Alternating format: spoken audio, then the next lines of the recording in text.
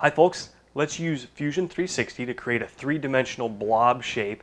Let's create some awesome tool paths in the Fusion 360 cam. Then let's head over to the Tormach 440 right behind me and test out what kind of 3D surface finish we can get with this machine. Welcome to another episode of NYC CNC. I've literally only had the 440 for a few days, so lots to come, folks. I've had a lot of requests to see it cut in steel. That's next on the list. We're going to do more putting it through its paces. Lots to come, but this machine has a 10,000 RPM spindle. I want to see how that works. 3D machining isn't honestly what I do a ton of, and that's one of the things I'm excited about is, can we get something that looks really good? A few caveats. We don't have a coolant system on this yet. I think I'm going to pick up a fog buster.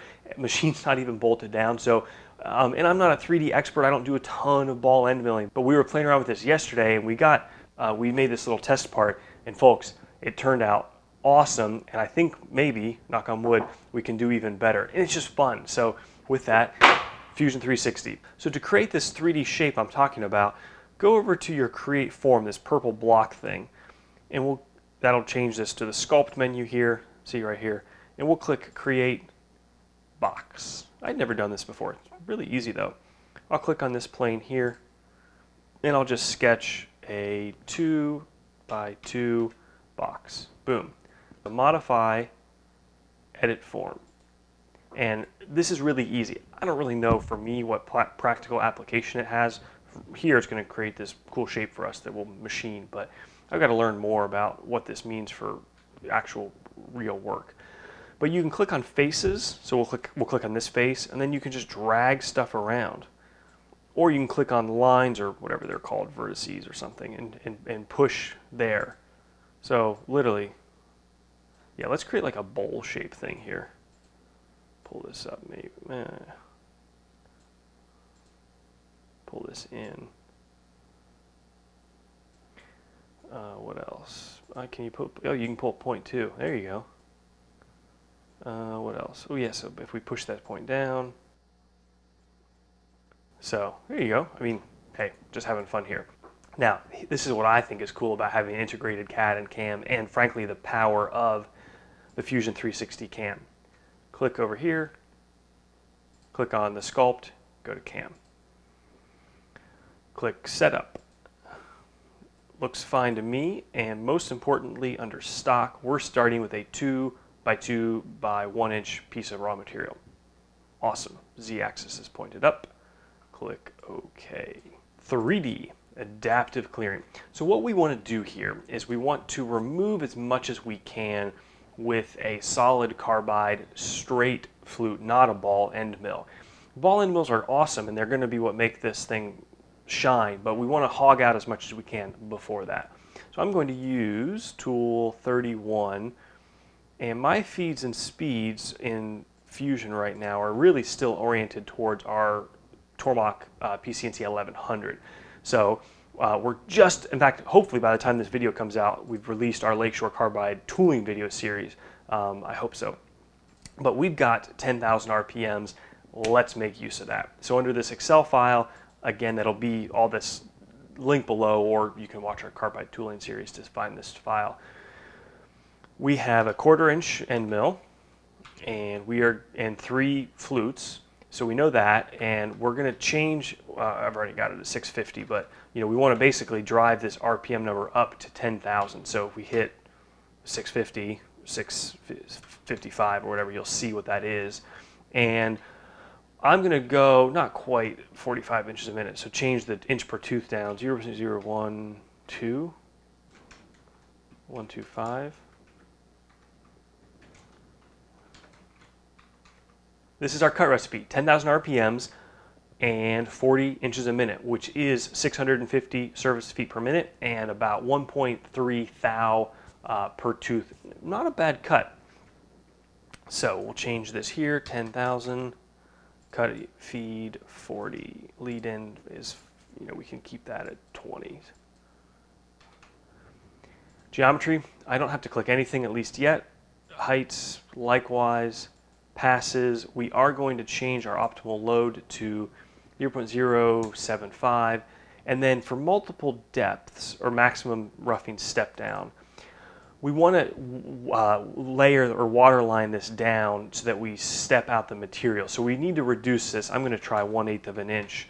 Normally you like to cut more depth, especially with this thinner width of cut that we're doing, but you'll see here when it generates the toolpath, we need to do those progressive step downs to rough out the most of our material. I'm only going to leave, 10, 15, or 15 thou stock. Click OK. See what we get here. Awesome.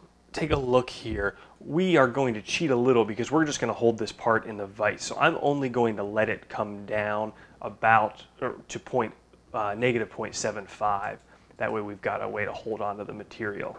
So what we'll do under heights is say bottom height will actually be from the model top down negative 0.75. And actually we might be pretty close to OK because it looks like that's going to drop us to this plane here, which is perfect. Now why is it giving me so many little step downs over there? Don't like that. Increasing the fine step down to say 0.1 or 0.12. I really want to force this to cut down 1/8 of an inch steps. Okay, exactly. Do a quick simulation here to see what we get.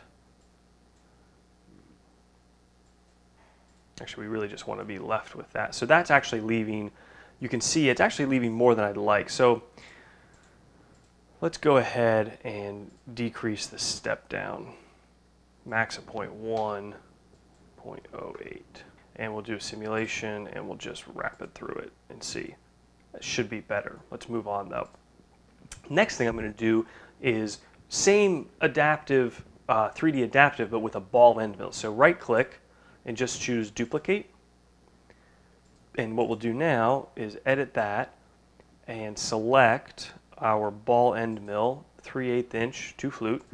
And again, and we're going to run basically the same recipe, 10,000 RPMs, 40 inches a minute. Now it's only a 2 flute, so that's going to be a higher chip load per tooth, but we've done most of the roughing out, so I think we'll be okay. We still want to leave some stock, so we'll leave 10 thou stock, and we'll decrease the roughing step down here, maximum and min, just to get a little bit of a better finish. Okay, let's simulate all this. Just fast forward through it all and turn off the toolpath. Okay, pretty close. Obviously we've got some roughness here. That's okay. So now comes the real mojo. 3D contour. Here's the other thing I think Fusion 360 does a damn good job on, which is I've had the chance now to play with, either use or play with quite a few CAM packages, and frankly, they all do a crummy job of explaining what toolpath operations do what. And I tell you, the hover overs on Fusion 360 are actually pretty darn useful. They actually explain what you need to know in terms that you can understand. So thank you for that. I played around with a few ones the other day. I like contour the best. So let's click on contour. It's going to keep our 3/8 ball end mill from the last op. We're going to go fast though, because in theory, we shouldn't have much chip to take. So now we're going to actually go faster because 2 reasons. One, we got to get this thing done, and we're going to take really small step overs, so it's going to be a long tool path. But also, there's no chip evacuation problem, and actually you want to go fast because you don't want to be rubbing. So we're going to try 10,000 RPMs and 100 inches a minute, and that's fast for me. It's a 5 thou chip load per tooth, but again, that's fine because you're not going to be hogging out. It's very small, small cuts. So let's see here. Don't need to change much else. And passes, now this is really important. I'm going to drive down the tolerance to say 2/10. We want to check machine shallow areas. I can't tell you why other than you do. The step down, we want to drive it down quite small. So we'll do 1 thou. Same thing here. We'll let this one be 2 thou. You can play around with these. The smaller the numbers, in theory, better your surface finish, longer the toolpath. You can quickly get to multiple hour toolpaths here. Minimum or maximum step down, we definitely don't want more than say 2 thou.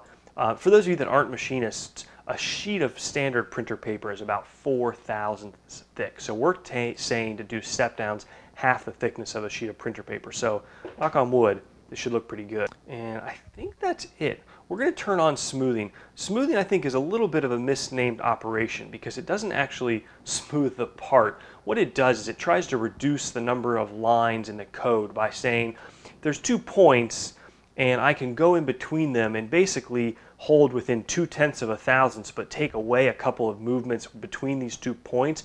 It'll reduce the number of lines of codes, which is useful in a smoother operation, and that's where it comes from. I think they should rename it. Woo! Okay, so now got a couple things here. First of all, beautiful toolpath. You can see, well, it's beautiful. Already though, if we click on simulate and go to statistics, you'll see this is already, 20 minutes. Actually, that's not bad at all. Wow, I thought that might be an hour. Well, one of the things though is that it's not coming down over the side. So what we'll do is fix that by editing, and under geometry, tool containment, tool center on boundary, no, we can say tool is outside. And again, thank you to Fusion 360, because if you hover over it, you actually get intelligible explanations. I think that'll do what we needed to do. I can't remember if I want rest machining on here or not. Not sure it matters. I'm actually going out to Autodesk University in Las Vegas in about a month. I'm really excited. First time going, and I'm hoping to learn a lot more about some of the things I don't know about Fusion 360. So if anyone's out in Vegas and wants to meet up, shoot me an email or a message. It's the first few days in December. Woo! Okay, so there's a toolpath. Look at that thing. I think it's beautiful. Simulate, statistics, 35 minutes. Not bad, folks. And by the way, darn it, this is ridiculous. When I started in 2006 doing this with my tag and sheet cam and bobcad cam, this was so much harder. The resources at hand were crummy. There was really no YouTube. The machine was nothing. To have a 440 now and Fusion 360, the price, the value, the opportunities, the ease of which to use it, it is frustrating. I wish greatly I had had that back then. Hey, I'm excited I have it now, but really, folks, it's really cool. So we will do simulate. Let's just do a, gotta make sure we click on this one. Simulate and fast forward through it all. And boom. Let's see what we get.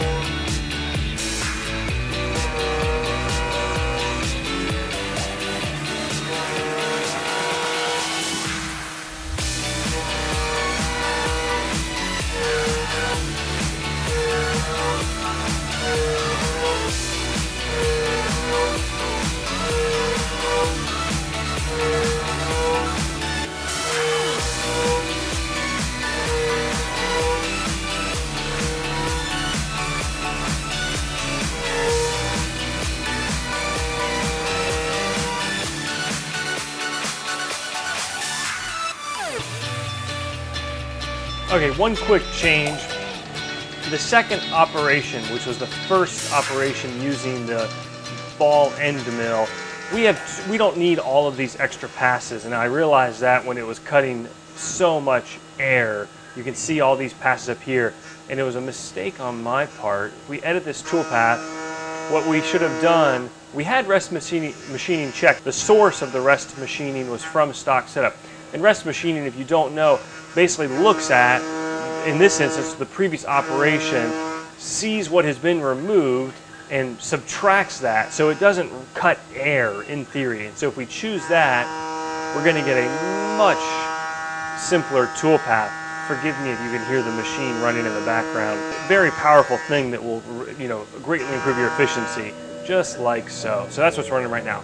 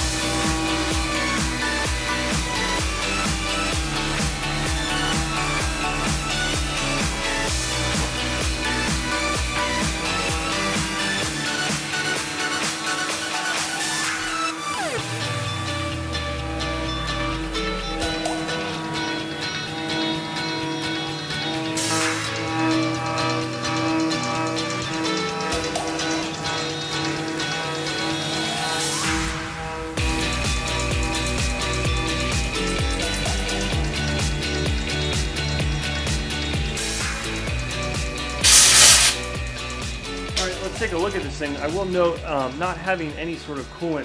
I'm wondering if that's one reason why we get some little lingering chips. It might just be my fees and speeds, but there's a first look. Again, you get these little grainy spots. I don't think that's a machine at all. I think that's a chip getting recut.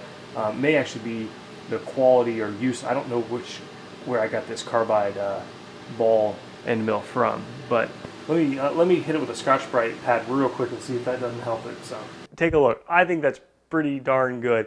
I did hit it with the Scotch-Brite wheel and then a quick little hit of this polish. I couldn't find the polish I like because we've still got stuff in boxes, because guess what? We're actually moving again. But I think this is spectacular. I would welcome tips, please, in the comments below for you guys that do more 3D machining on better cam strategies or recommendations. I don't like the little nicks that were left. They cleaned up pretty easily, but again, what can we do to do this even better? But folks, this 440, again, more to come. I want to cut steel with it. I want to put it through its paces, but so far, so good. Thanks for watching, folks. Take care. Enjoy. See you soon.